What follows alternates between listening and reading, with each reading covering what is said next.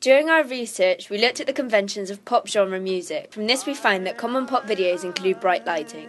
This is because bright lighting is aesthetically pleasing to the audience. We have conformed to this convention throughout by only filming one scene indoors. We have used bright lighting in both the narrative and performance aspect to our music video, but in different ways. In our performance aspect, we have used high-key lighting as a result of filming an indoor studio with overhead spotlights.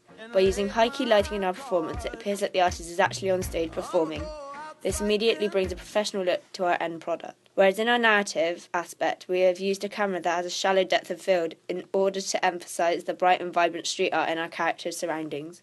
This contrasts effectively with the other characters' location, as the use of wide shot enables the audience to recognise the contrast between the two locations, reflecting the difference in their backgrounds and upbringing. Another convention we found of pop videos was the use of young performers. This is because the typical demographic of pop videos is 11 to 21 years. We chose to reflect this in our own music video to appeal to our target audience, as we have gathered from our focus group that a young target audience prefers to view young performers so that they can relate to the character's situation or circumstances. An additional convention of pop videos is the representation of different social groups. This is done to convey an enhanced sense of reality to the target audience. They would appreciate this because they should be able to identify with the characters in the video and see something of themselves within this. Reality is heightened so that there is a sense of aspiration to be like the characters.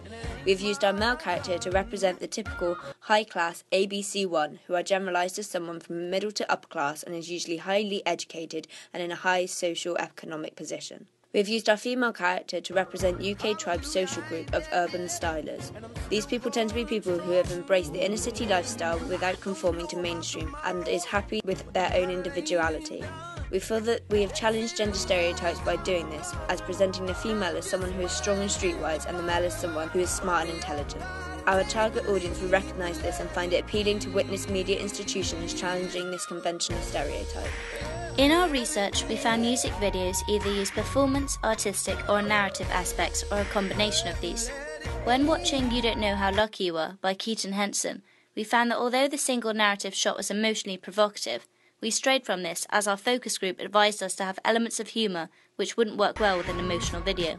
In our music video, we chose to use both narrative and performance aspect. We did this because the contrast between the narrative and performance was clear to the audience, yet we connected the beat of the narrative to the tone of the music. We also thought that this was better than using an artistic aspect, as the audience could relax and enjoy the narrative without struggling to work out what it meant and the message behind it. During our research, we looked into Andrew Goodwin's theory of music videos.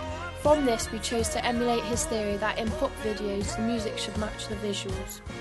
We were encouraged to do this from watching Taylor Swift's video Shake It Off, as it demonstrates this. We have done this by matching the beat of the music with the pace of the footsteps and the timings of the cuts. However, we chose to challenge this theory of having the lyrics match the visuals, which Taylor Swift also presents in her music video Shake It Off, as we didn't want to feel restrained to what we could achieve when working on our narrative.